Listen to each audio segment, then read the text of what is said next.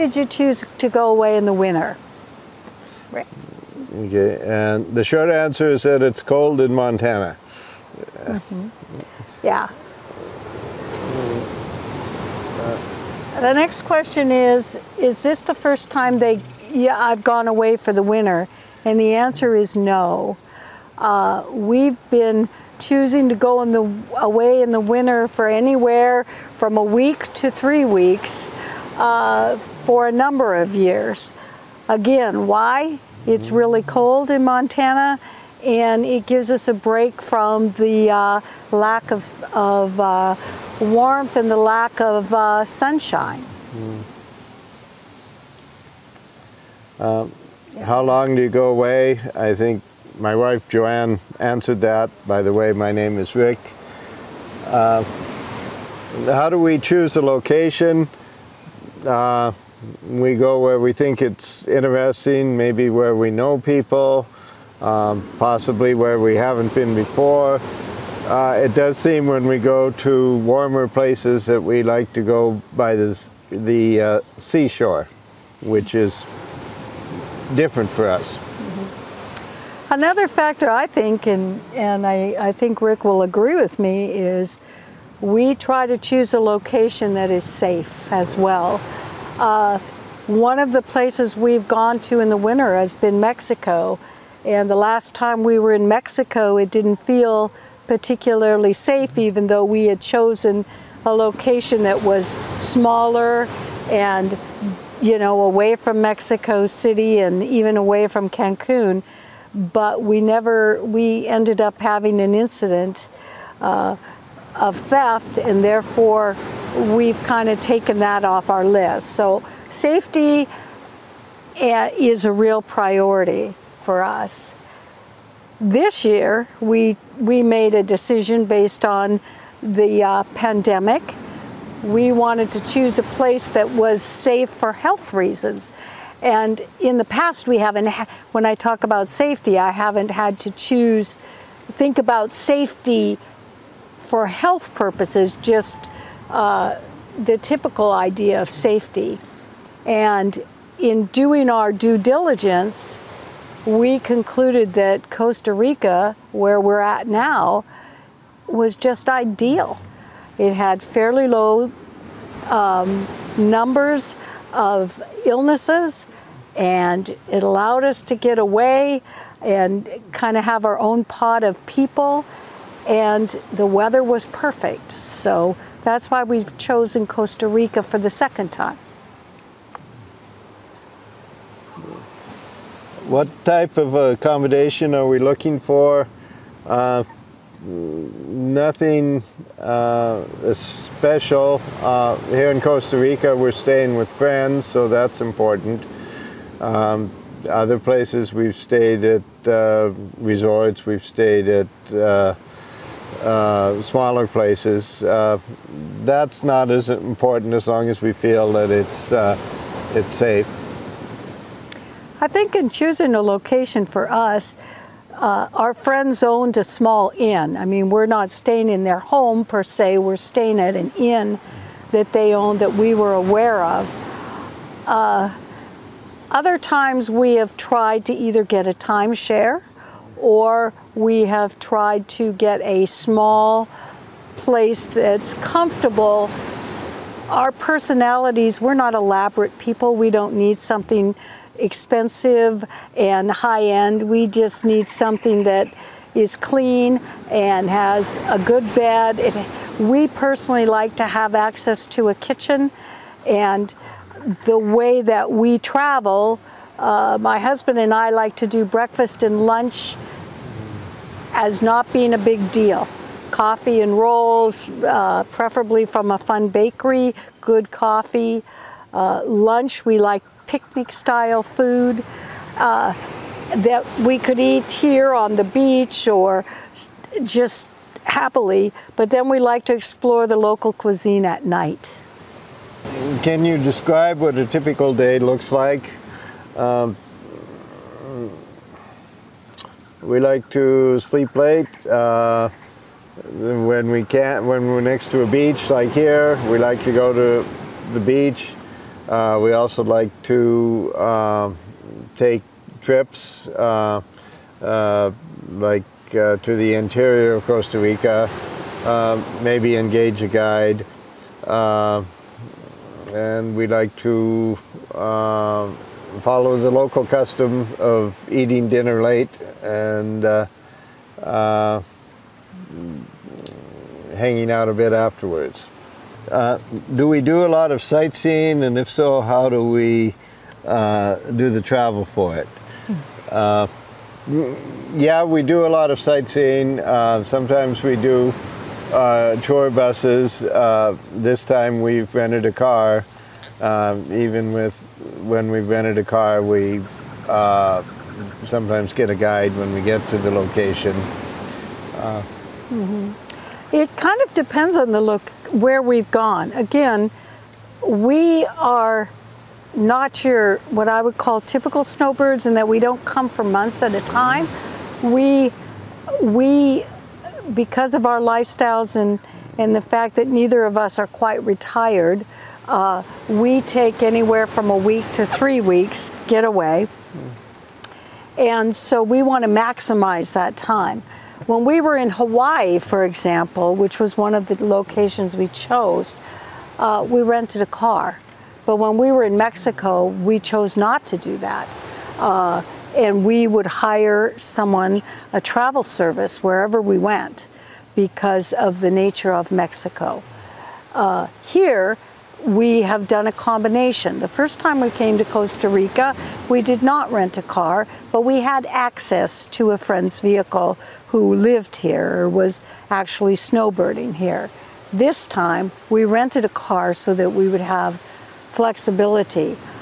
Regarding using the bus system, at least in Costa Rica, I think it would be wonderful. Because we're older, we have chosen to isolate ourselves more because we're in the pandemic era still. And so I think you have to think about who you are as a person.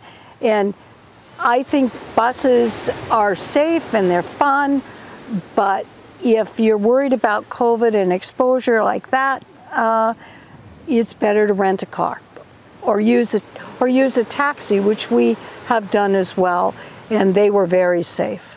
The next question is, do you cook yourself or go out? I think I kind of explained that. My husband and I like to have a leisurely breakfast, and our typical breakfast is coffee, sometimes mimosas. If it's the weekend, we have to do that, especially in a country like Costa Rica, where the oranges are so wonderful. It's just a heavenly morning drink. We like rolls. In our location here, we found a wonderful little German bakery, and we got wonderful bakery products. I also went to a Sunday market and picked up some rolls from a local, and we've been enjoying them with our morning coffee. The coffee in Costa Rica is just so delicious. So if you're a coffee connoisseur, this is a perfect place to be. You can not only take coffee tours, but you can get great coffee, very reasonably priced right here.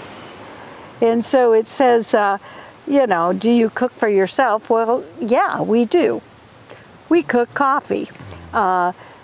When we were in Hawaii, we always made breakfast and lunch, but part of going on tour is to go out.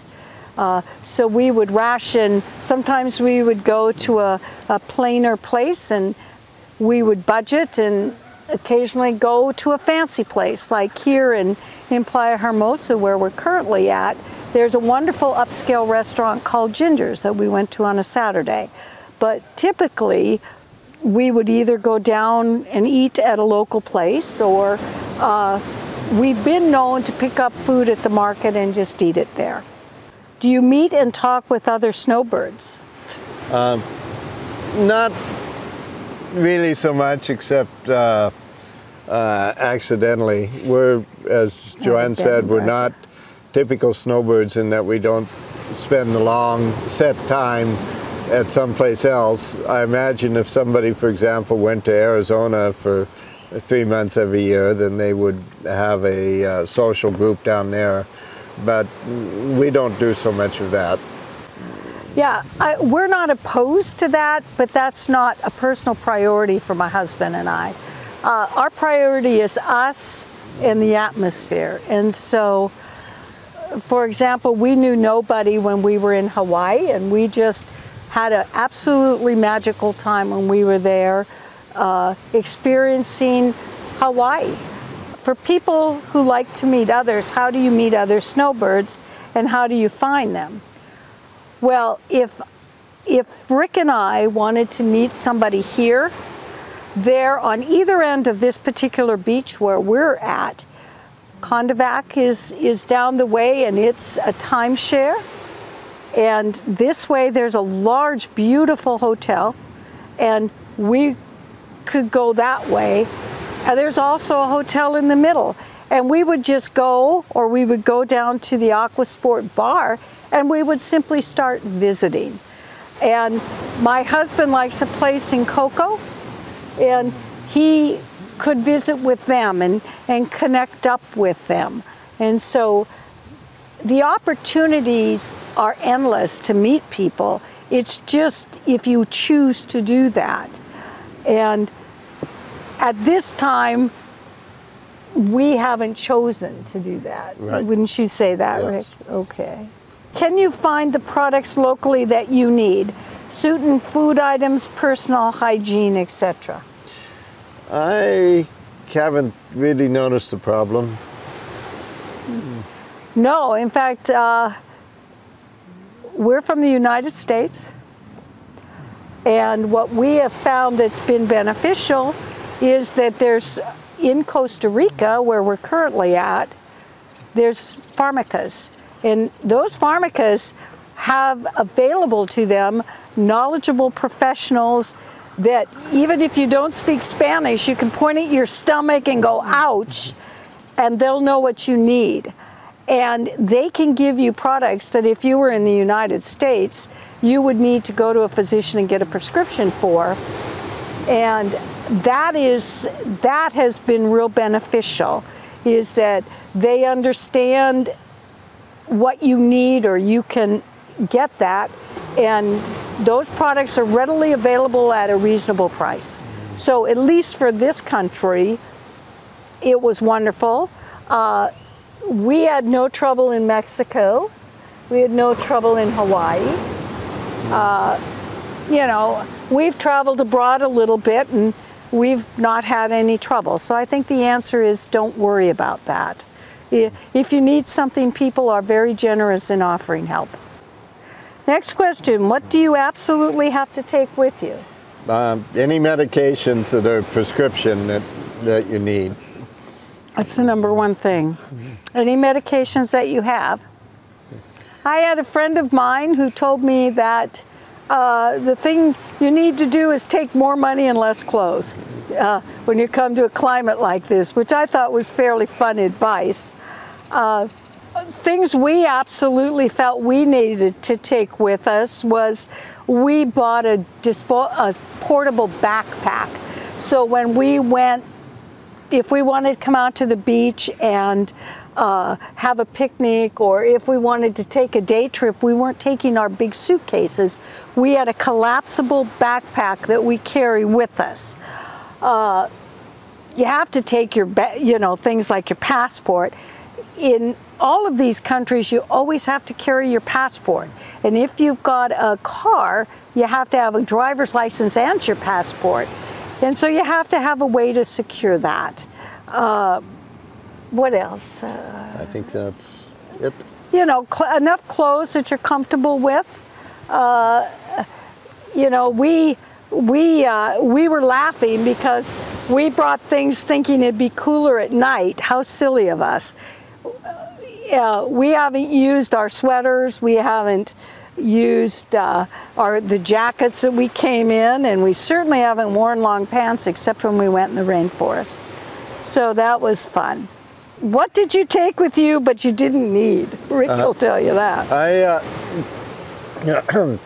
I brought a digital camera with me. It's a nice camera. It's 4 or 5 years old. And it's no better than what is currently on my phone. I didn't need to bring that. I think it's different if you have a professional grade photographic equipment. But other than that, I think if you're just a tourist taking pictures, your phone is going to be fine. Yeah. The thing that, like I said, my husband laughed. He said, "Why did I bring so many pair of socks?" We haven't worn shoes except when we were in the rainforest. And so comfortable shoes, whether they're flip-flops or thongs attached to your feet, and then you need a really good pair of either tennis shoes or shoes if you're going to go in this country into the forest, are very critical. Lightweight pants. You know, we got a book about the guide to Costa Rica that was particularly helpful to Rick and I. We at the last minute, we threw in bug spray because he told us to. And we knew that we could change our currency here easily, which I think people need to be aware of. You don't have to go to the bank and get colones ahead of time, or if you're traveling to any other country, that the ATM handles that for you, or you can go to a bank here and get that. And so that was nice to know.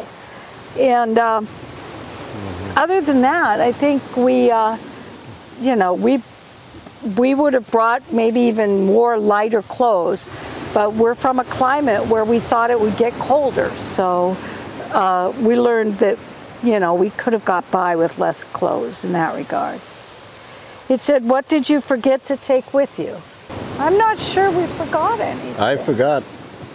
Yeah, if there was something we needed, we've addressed it. Yeah, we didn't. I think Rick's comment about the absolute things you need to take with you are the things you can't live without. Your medicine. That would be hard to replace here if you didn't bring your medicines. Clothes and shoes that you're comfortable with. You always replace clothes, but shoes are very difficult.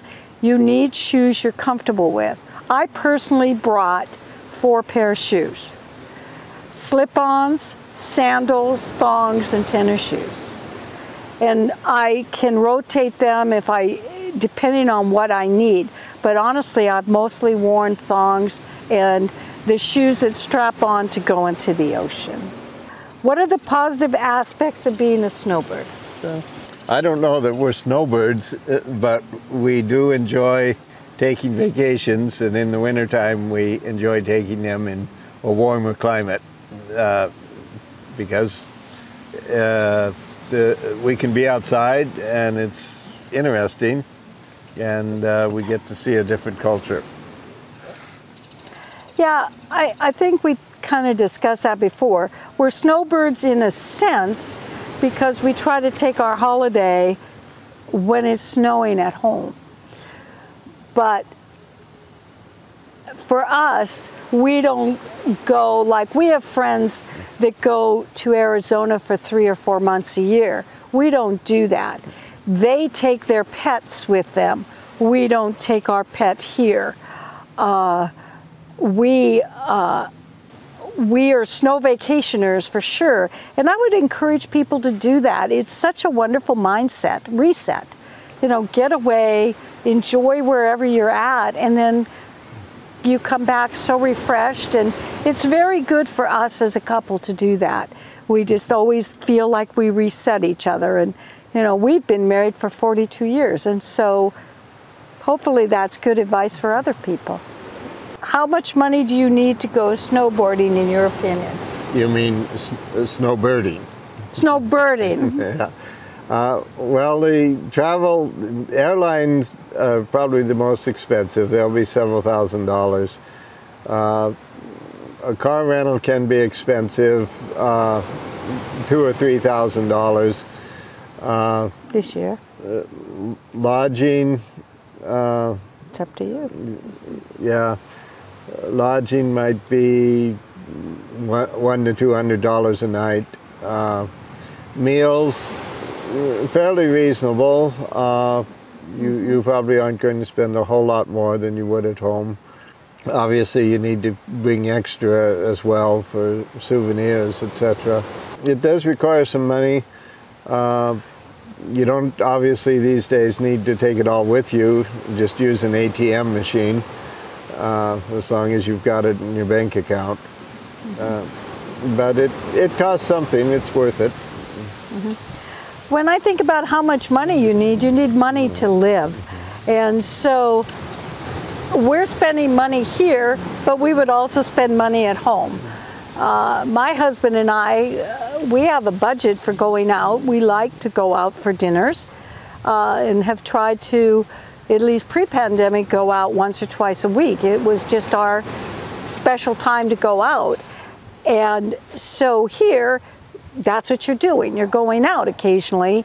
And so I think that, again, depending on what your needs are, there's just up and down this beach, there's a range of options for you.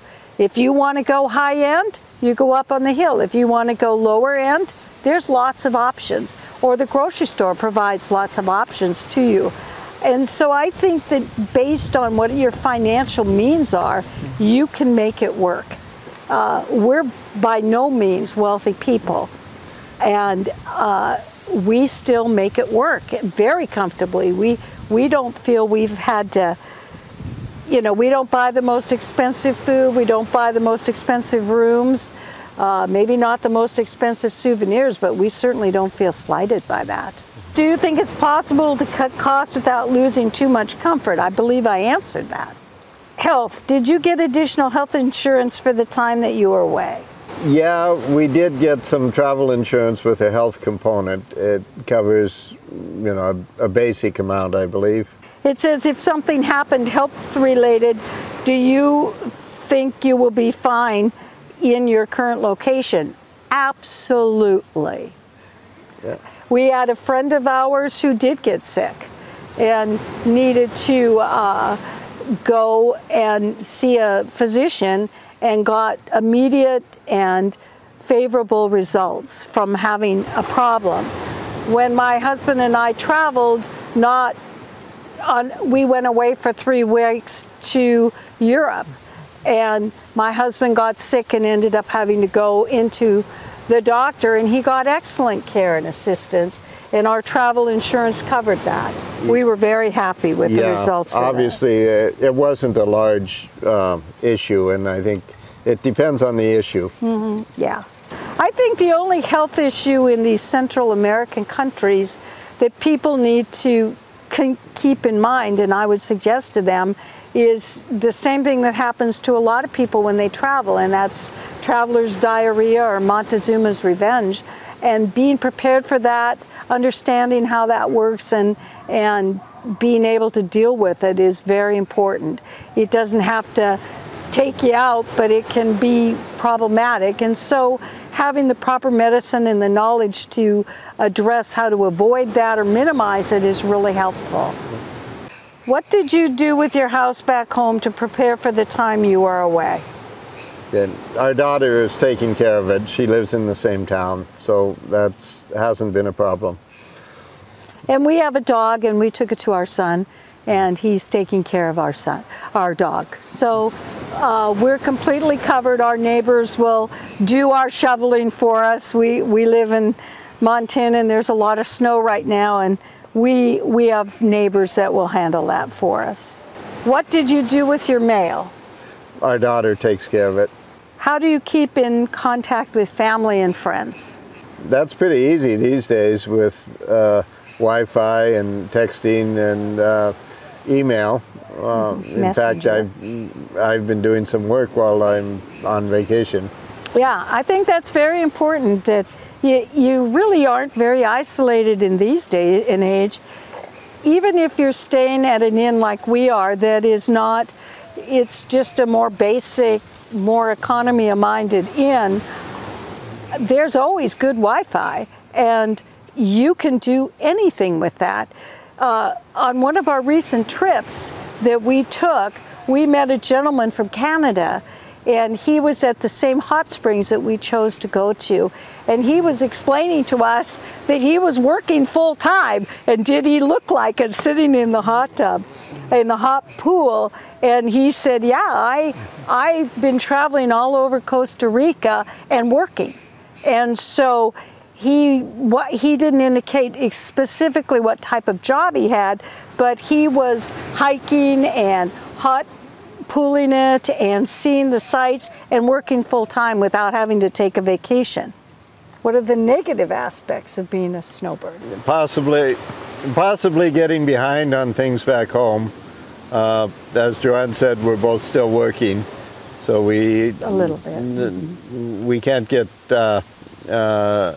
too far behind on that. I think the most negative aspect for Rick and I is we have a pet, we have a pup, and you know, we don't travel with our dog when we're gone this long. We have him stay with our son. However, we have a friend of ours who travels with her dog, and so if you're traveling with a pet, that's a whole different thing. But that's a negative aspect of not having your animal. Obviously, you miss your grandkids or you miss your friends or family. I don't know that I think there's any particularly negative things about it. All of those are very overcomable. We like the opportunity to get away. Advice for others. What advice can you give other potential snowbirds? What to do, what not to do, would you recommend others that are thinking about snowbirding to do? That's your last question. If you're going to a non-English speaking place, I think it certainly helps to try and have some rudimentary grasp of the language. Mm-hmm. That's not possible in many cases, but I think it's a good thing when you can. We are really, really fortunate, my husband and I, because we have friends. We have a woman that travels with us, a widow, that has gone on a few trips with us. I always refer to her as my husband's other wife. And she speaks the language. And she has family that speaks Spanish. And that is super helpful. I have children who speak Spanish, German, Russian. My husband speaks a number of poco of different things, but I think two things: being aware of the culture of people and being respectful of that is just so important. And I just, like Rick says, having some rudimentary fundamental knowledge is just respectful to the people of Costa Rica. I mean, being able to say gracias or you know, whatever it is just really helpful, and I recommend that. And other than that, just don't let your values be imposed on their values. In this day and age with the airlines, just understand that they're doing the best that they can, you know, and travel as light as you can. My husband and I made a trip to Europe, and we saw people lugging around baggage, and we carried one bag between us because it was so important. We were moving all the time, and that was strictly a tourism trip. We weren't staying put for very long. And so I would recommend to people to recognize and respect the airlines that are taking you here and the people that are doing it. And also consider traveling light. Just consider, you know, reuse. You don't need a bazillion things. And just travel light. And be knowledgeable of your whereabouts. I mean, one thing we were told about in Costa Rica is that we weren't physically in harm, but that if I were to go and leave my cell phone on the table, I might come back and it might be gone. So just be respectful of that and don't tempt people. Just know how to take care of your stuff and do it. That's all I would say. and enjoy your traveling.